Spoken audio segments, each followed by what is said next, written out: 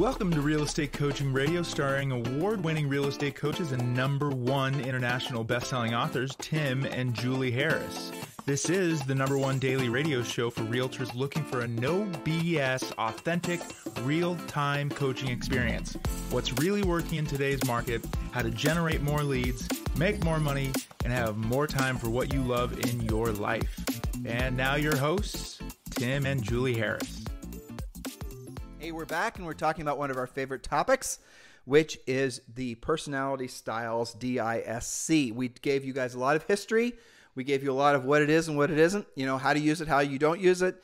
Yesterday's show. Make sure you listen to that, because as we meander into today's topic, we're going to get into the specific building blocks of how to use this content. If you did not listen to yesterday's show, you're going to be at a tremendous disadvantage. And furthermore, even if you've been exposed to this, which most of you probably have, if you're older than probably 35, you may have even taken a personality test, I really think you should go back and listen to yesterday's show. You can listen to it after this one, obviously. Before this one, it would make more sense, because then you can fully grasp how to make the information of this personality stuff practical and tactical. And you can see how, frankly, again, we talk about the history of it. We talk about what it is, what it isn't. But most importantly, what we talk to you about is how you can use it to better put yourself in a position to help other people and make money. That's right. So let's start with the driver personality style, which is direct and introverted. So direct, they speak pointedly with not very many words. Introverted, they're not really the life of the crowd. They kind of keep to themselves. If you want a really fun test, you've all heard the voicemail message from a driver. Here's what it sounds like. Beep. They don't even leave a message, some of them. Or they'll say, you know the drill, click. Well, my voicemail, if you guys, so I'll just do it anyway. If you want to join eXp Realty, Julie and I would love to be your sponsors, all right? So you guys know we're at the eXp. We have an eXp Realty group. We're sponsored by all that. So if you're interested in joining eXp, just text me directly at 512-758-0206, 512-758-0206. Now, I did say text, and some of you won't text. You'll call, and the voicemail you're going to hear is, guess what? Please, I don't check this voicemail. This voicemail is just here to tell you to do what I originally asked you to do and send me a text. And here's the phone number again, in case for some reason you don't know what it is. Which is fairly wordy for a driver, but you're asking them to do something specific. Which I just did. So if you're interested in joining eXp Realty, guys, do text us at 512-758-0206. So the driver is both direct and introverted. Often they are entrepreneurial, CEOs or managers, or other positions of authority. Not always, but often that's where they will be spending their lives. Now we're going to do how you win and how you lose. This is specifically with a driver. So that assumes that you have assessed that you're probably dealing with a driver, because you now have observed that they are direct and introverted. You win by showing up on time, by being direct, by being prepared and professional, by asking pointed questions to understand their needs. Make your questions succinct and understandable.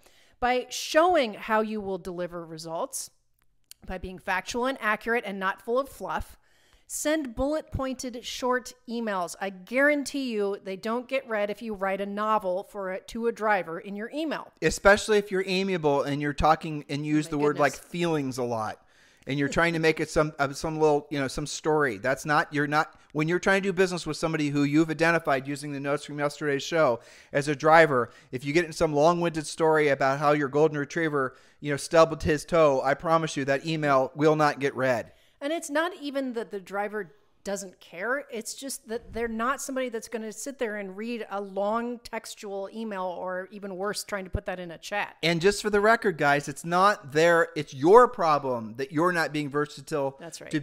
to relate to them. It's not their problem for not being versatile to want to read your long-winded email. You guys get the difference? If you want to be the best version of yourself, not just as a real estate professional, but as a human, right? Mm-hmm. You have to be the person that is going to be more versatile, and you're going to modify your approach, not expect the world. It's like this current zeitgeist that's, frankly, it's amongst a lot of millennials. And you guys just hear me out before you think I'm picking on millennials, because I'm not.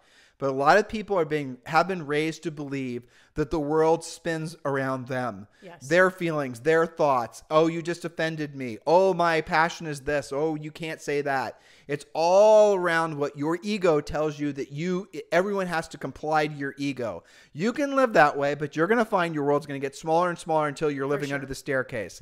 If you really want to have a wonderfully expansive life where you can not just deal with different types of people for the sake of selling, but just for the sake of connecting with other humans, which ultimately you're going to get the most fulfillment out of. I mean, when you're 122 and you're on your deathbed, I promise you, you're going to, with the things that if you read what people regret the most, it always has something to do with the lack of connecting with other humans. This versatility aspect of what we're describing to you guys, helping you to understand, will profoundly change your life if you take away that one little pearl I just gave you. It's your job to be versatile for them, not their job to be versatile for you. Which means you really have to pay attention to who you're actually dealing with. Your clients are not all the same. Your friends are not all the same. So with drivers, send bullet-pointed short emails. Deliver on your promises. This is one of the things that a driver will break up with you, professionally or otherwise, if you just don't follow through. You don't deliver on your promises.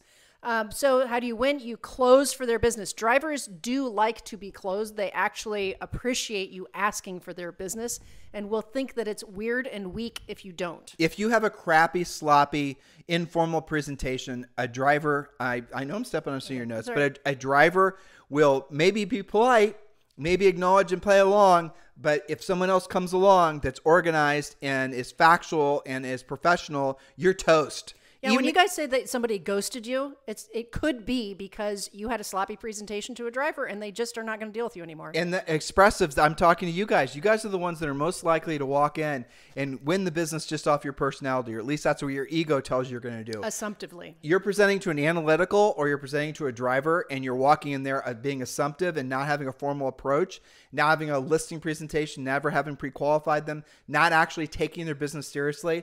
And then you're followed by somebody whose license number isn't even dry. The ink isn't even dry in their license, but they do have an organized approach. That new agent's going to kick your ass. And how do I know that's true? Because we have thousands of agents who join our coaching program on a routine basis who are kicking the butts of the agents who are seasoned veterans because they are treating the business like a business and having a more formal approach that they learn as being coaching clients of ours. That's right, and a more versatile approach. So with a driver, you lose by, there are many reasons, but here are some of them. Showing up late or rescheduling, especially more than once. That shows that you're not taking the appointment seriously. Not being prepared, so you seem to be winging it or taking their business for granted, what you just mentioned, Tim. Sending long text-heavy emails or lengthy voicemail. Not following through on what you said you'd do. Being assumptive versus factual. Looking unprofessional, too casual, or disheveled. That's not good. Not asking for their business at all. Or taking too long at your appointment, selling with blah, blah, blah instead of just blah. They want you to cut to the chase. That's actually a driver subconscious script that they use. Cut to the chase, get to the point. Right. Well, again, if they're not versatile drivers, they're going to say that. What's the bottom line? Cut to the chase. Yeah. Like, can we just can we just get to really what matters most? And if you're not versatile and you don't know how to change your personality, change your personality and your approach to dealing with a driver, what's going to happen to you? You're going to feel like you just got hit in the head with a steamroller.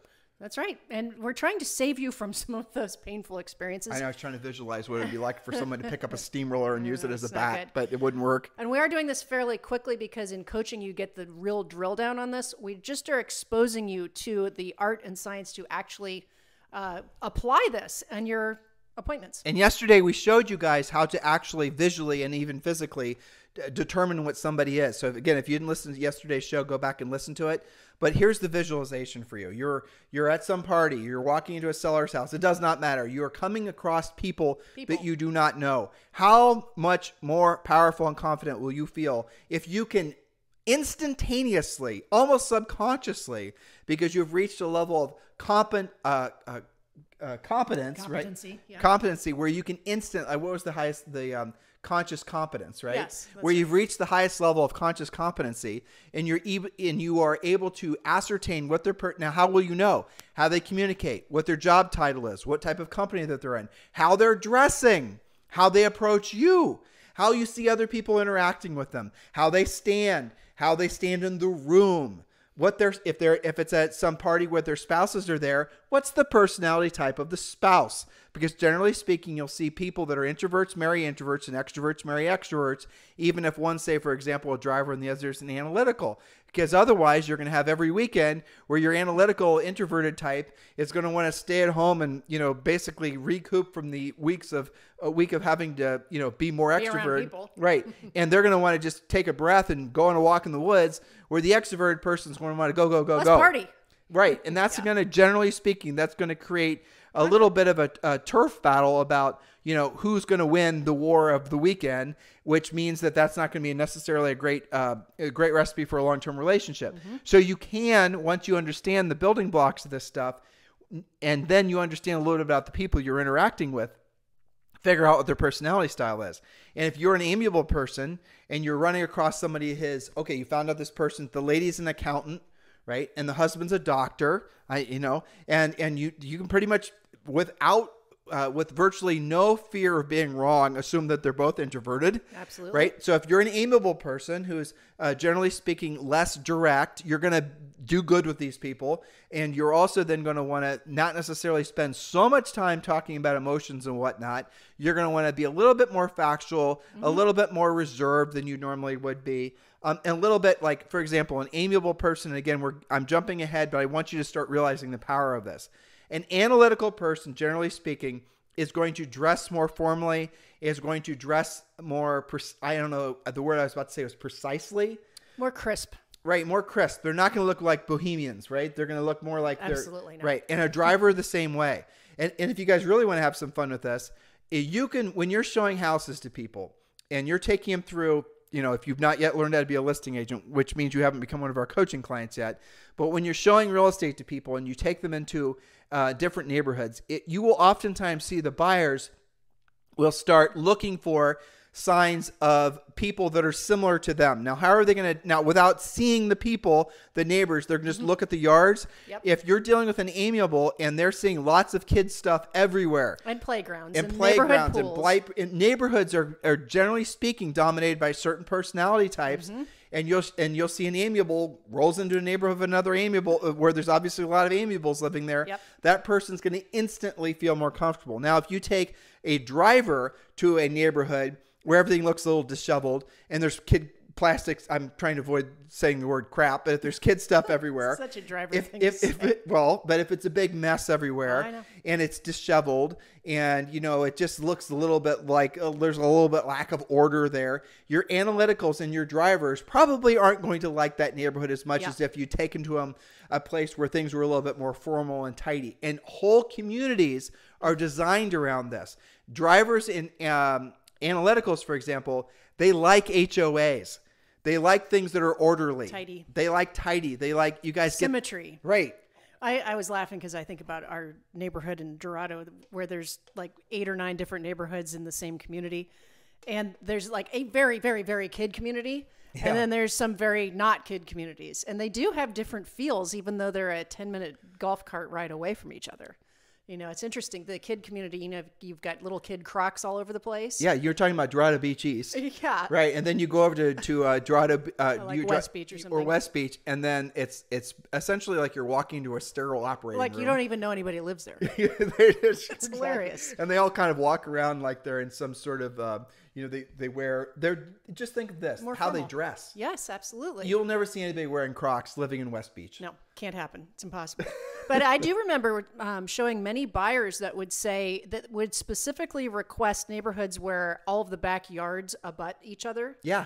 So that they can just send their kids out to play with other kids without crossing the street. These things are important to people. And the thing is, this is why you have scripts. This is why you ask questions so that you can drill down and know who your client is. So you're pulling into the driveway of a house tomorrow, and you listened to the podcast series we started before this one on how to become a listing agent, right? You've signed up for our coaching program. You are actually knowing what to do, how to do it. You're pre-qualified. You've got sent the pre-listing pack. They've read it. You got the listing presentation. We actually tell you how to approach the seller, not just the seller themselves physically, but the house. When you do step by step, depending on what your personality style to be and what or suspect their personality style to be, your very approach and how you present is going to be altered dependent on who you are, but who you are trying to appeal to them. Based on your observations and your questions and your answers and things of those nature. And by the way, I mentioned coaching. Here's the thing. The pre-listing package that we teach you guys is very DISC friendly. That's the reason we tell you guys not to change it. That's right. It's very well thought out. The scripts and the coaching and the things that we drill down on in coaching that make you a more powerful, more versatile agent, there is a lot of detail to this. Well, look at our pre-listing pack. You mentioned it, right? So there's, again, guys, our content, when you become one of our coaching clients, you look at it, and if you're over time, you'll come to appreciate it even more. Have you guys ever watched have you ever watched a movie that you haven't seen for 10 years, and then all of a sudden you're watching it for the first time, even though you thought you remembered it, you realize there was a complete subtext or many subtexts that you didn't even realize was going on? That's what happens as you get educated, and also as you get a little older, hopefully you get wiser, though those two things don't necessarily go hand in hand. But when you look at our pre-listing pack, what you're going to realize is we have pages, to Julie's point, that are designed specifically for amiables. One of the pages, for God's sake, is called Giving Back. That's right. And the testimonials, because of all of your potential clients, and remember, about 60% of the world is amiable, they will call your recommended testimonials if you give the phone numbers and the email addresses, because they do want to do research and make sure that you're going to take care of them. And in the pre-listing pack, there's other things. The communications guarantee. There's the easy exit listing. There's the flexible fee commission plan. But what some of you guys do, coaching clients don't do this, is you get our content and then you say, this isn't like me. I'm going to make it like me and use words that are like me, and I'm going to modify it. You've modified it to the point where you've nullified the reason it was designed and the words were chosen that they were chosen. Because the versatility built into the pre-listing pack is designed to overcome what we assume is going to be your lack of versatility. We originally designed the pre-listing pack and a whole listing process because, and I know this is a nice problem to have, and this is what happened. Julie and I were going on so many listing appointments. Sometimes we were going on 2 and 3 a day. And we are proactive lead generators, and we were going on lots of listing appointments. And it got to the point where it just got annoying. I mean, it just did. And so we had to. From a logistical standpoint. No, I mean from overall. I just don't want to sound ungrateful that we're annoyed by all the business. It was awesome. Yeah, it was awesome, right? But it all came from the fact that our system worked. So we ended up having to hire, and so we were getting centers of influence in past clients. We were getting new clients. We were getting all this types of business that was coming in. Julie and I were very religious, proactive lead generators, as we teach you guys to do. Well, we would have business that would come in occasionally that might be a referral from, an agent or something like that. And we don't want to push a listing appointment off for more than 2 days. More than 2 days, you're probably not going to take it because the seller's going to think, well, you're just too disorganized or too busy to actually take my business seriously, and they're going to hire somebody else. So we had to hire someone to go on listing appointments for us, so we hired Lisa.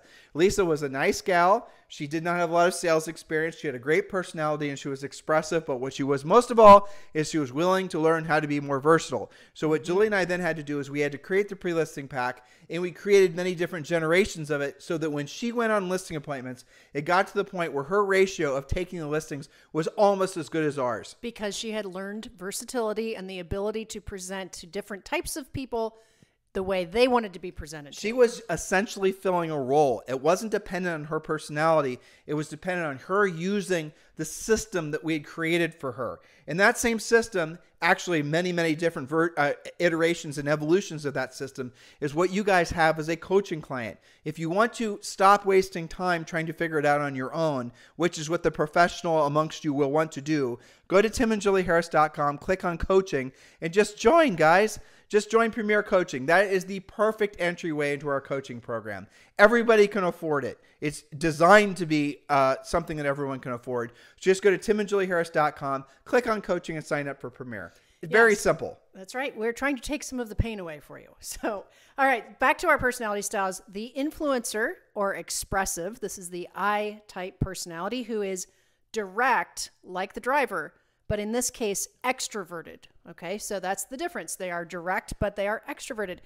Typically, the expressive is a life of the party type. They know everybody. Name droppers. They're super social. They're very relationship oriented. They're party organizers. These are fantastic people to have in your center of influence list because they know everyone. Especially if you're an introvert. Especially if you're an introvert. These are you want to keep them happy and hang out with them. All right, so they tend to be, where did that go? Tend to be aspirational, and they tend to move a lot. This is also great real estate clients. And they're going to want to figure out who you know. Yes. Because they want to know based on your friends if you're like them or not. So you're going to have to be more versatile when you identify that you're dealing with an expressive. But the main thing with expressives is you got to, and Julie, I don't want to step on any of your points, but you let them dominate. Do not try to dominate an expressive. That's the first point under how you win with expressives, by letting them be more dominant, especially if you too are expressive. There's nothing worse than two expressives competing with each other. It's like some kind of bird feather fight or something. I don't know. So don't try to overly dominate. You win by being fun and responsive to them. If you're somebody who is typically more analytical, like me, quite frankly, and doesn't always have that much expression in my voice, if I'm talking to an expressive client, even a coaching client, I'm going to have more ups and downs in my voice, more energy, more enthusiasm. Be fun and be responsive to them. You also win by knowing what they most desire and delivering on it. Often this is to be in the same neighborhood as their friends or their colleagues or the parents of kids where their kids hang out. They're very expressive, to Julie's point earlier, are very status seeking. Yes, typically. And they're status seeking through where they live, what they drive, the clothes they wear. Colors, for sure. The jewelry that they wear, men's watches, things like that. They're going to do things. An expressive is going to do things. The old way we used to explain this is imagine a cheerleader, but I'm not sure if that's even, but it's somebody who's going to do things that intentionally try to draw attention to themselves. That is an expressive. That's right. Then they like a lot of color, stuff like that. And on a side note, Tim, I've been meaning to mention this to you. I read an article in Travel and Leisure that was about flight attendants and how they interviewed 5 or 6 different flight attendants about how they decide who to bump up on a flight. So there's 2 versions of that. Who, if you're on a wait list, you're on standby, who gets let in. And also if there's availability in first class to be bumped up from coach to first class. And they all said something really interesting. We get into this in the Harris Rules book about upgrading everything. They all said that how you dress when you travel matters. And they said that they consciously or subconsciously, and some of them were very direct about this, they will say, if you look like you made an effort to travel and show up on our plane today, I'm way more likely to bump you up to first class. And one of them even said, if you are wearing flip-flops, you're going nowhere. You're riding back. You're riding in coach if you even get past standby. You're riding in the back with the yaks and the other cattle. Yeah, but I thought, isn't that interesting that they were pretty clear about that, and how you come off definitely matters. But that's, that goes to, again, this is a whole chapter in our book, Harris Rules. Yep. If you've not read the book yet or have not listened to the book, it's available on Amazon. It's available at every major bookseller. It's almost 500, maybe even over 500 5-star reviews. It's one of the best-selling real estate books at all time. A huge chapter is about upgrade everything. Read the book, Harris Rules, become a coaching client. It's the next natural progression to where you are right now in your business and your personal life. Yeah, so back to how you win with expressive. Compliment, compliment, compliment. They love attention. Also, accept their gifts with praise and enthusiasm. They're definitely givers. And don't assume that they will write down or remember important things in the transaction or the process. Confirm a lot and ask them to put it in their calendar. You expect to tell them something more than once. Showing more than telling. Showing them is more impactful than just telling them something. Now, how do you lose with an expressive? Well, again, trying to be more dominant or being too quiet or aloof. Assuming they read your long email or remembered your long voicemail. You lose by trying to sell them something they can't afford. This is a big thing with expressives. This will make them embarrassed, disappointed, etc. So if they cannot go up $100,000 in today's market, don't try and talk them into it. Well, be strategic too. Just to give you guys some advanced training, if you're dealing with more expensive, clients, know what their pay cycles are. So by expensive, I mean maybe people that are on Wall Street or people that are in the entertainment industry or things like that. I had a coaching client. He's the #1 agent in Reno. And he had a very famous actor as a client. I'm trying to remember his name. He's an Avenger, the actor. You remember who I'm talking about? He was Jason Bourne one time too, only once. Anyway, whatever his name was. Some of you guys are shouting his name out and being frustrated that we don't remember his name, but you guys know what I'm talking about. Yeah. He was a kid actor. Long story short, he would go to Reno and buy real estate when he had a movie contract signed. Makes sense. And he was signing contracts and committing himself to years out, but he wouldn't buy when he wasn't making money, right? Everybody's like that. People will purchase when they're feeling optimistic about the future. So you have to be sensitive to what the pay cycles are. Know what the cycles of the industry are that of the person you're dealing with. Not everyone's getting a consistent paycheck every single month. Some people have big ups and downs in their incomes. You guys do. That's right. So how else do you lose with expressives? Well, being negative. Expressives are social and upwardly mobile types who like to have fun and share in group experiences. So don't come off negative. Being too analytical. Typically, expressives are not spreadsheet types. So next, we have the amiable personality, otherwise known as supportive, who is indirect and extroverted. Again, more than 60% of the population falls into this category, indirect and extroverted. Very family-oriented, involved in schools and community.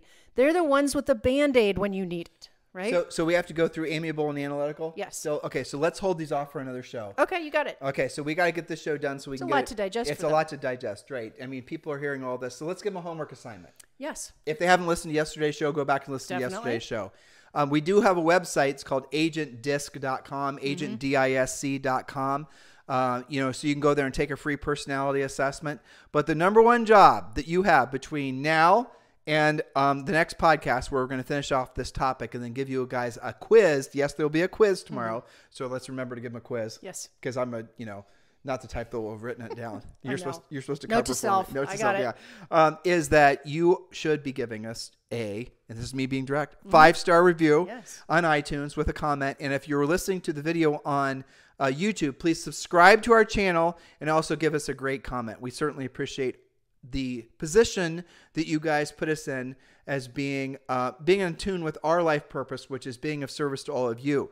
All of your life purposes, the place where you're going to find the greatest levels of success and happiness is when you're of service to other people. And that's going to be your real estate clients primarily. Because remember, guys, this real estate business is the greatest blessing. You are in the right place at the right time. There's been no better time to be on planet Earth. There's no better career, no better industry, no better everything. You're in the right place at the right time. Embrace this opportunity that you have in front of you by understanding how to become more versatile. So go back and listen to today's show and yesterday's show. And we certainly appreciate, and guys, honestly, it's an honor to be at the very least, your podcast hosts, and at the very most, your real estate coaches. We certainly appreciate that opportunity. Many of you are ready to join our coaching program. Just go over to timandjulieharris.com, click on coaching, and then you can join. Most of you will want to start out by joining in Premier Coaching. Very affordable, very simple to join. It's the next natural step for all of you. Have a fantastic day. We'll talk to you on the show tomorrow.